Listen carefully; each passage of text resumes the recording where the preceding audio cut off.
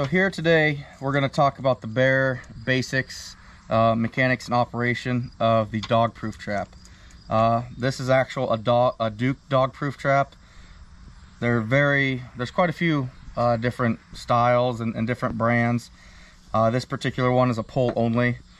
Like I said, Duke dog proof trap. We've got the chain here. We have a swivel, an inline swivel, one on the end and one at the base of the spike. One thing I want to stress, swivels are important. This is what keeps the animal moving freely. It keeps the trap from binding up. Therefore, it's designed for the comfort of the animal and make sure that you're not going to lose that animal in any way. Like I said, this is the spike. This is the thing that would be shoving down into the ground to keep this thing propped up.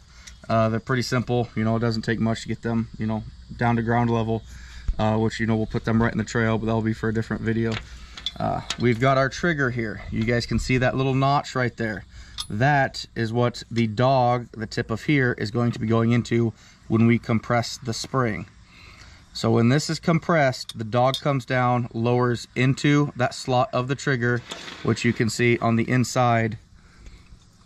When pulled, we'll set that trap off.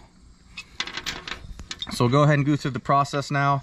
We'll compress that spring, and you can see the inside of that moving back. We'll take that dog, we'll push it down, put it right in that slot, and that trap is set and ready to go. Pretty simple.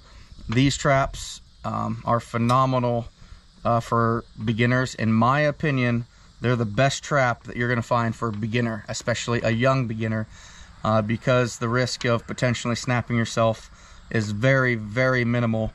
Also, here in a second, I'm going to show you how to set these with a tool. So I just went through the process of setting this. Having that hand strength to be able to do that just solely with your hands is something that's kind of a, you know, you have to build yourself up to. It doesn't really matter your size or if you work out or not. That's something that's hard to do for people that just start off. But to set this without it, they make a setting tool, which I don't have currently, but this will act the same thing. All it is leverage. You want to put whatever it is you're using behind the bar that the trigger's on and push down to lower that in there. See how easy that is? It's just a leverage factor. Pretty simple, real easy way to set them. And I'll show you one other real quick way here that's even easier, especially for kids.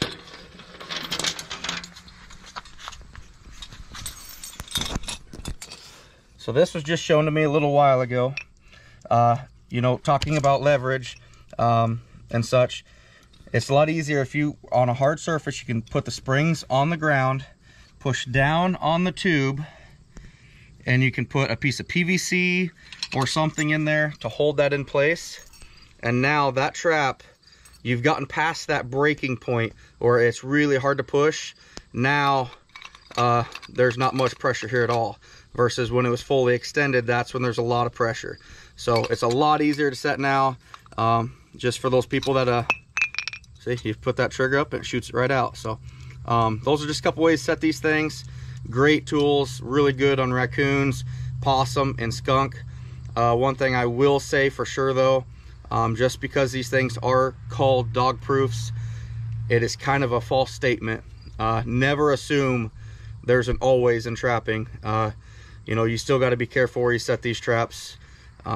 But overall, they're a great trap, and definitely great for beginners, especially the young ones, because the odds of you getting pinched are extremely slim.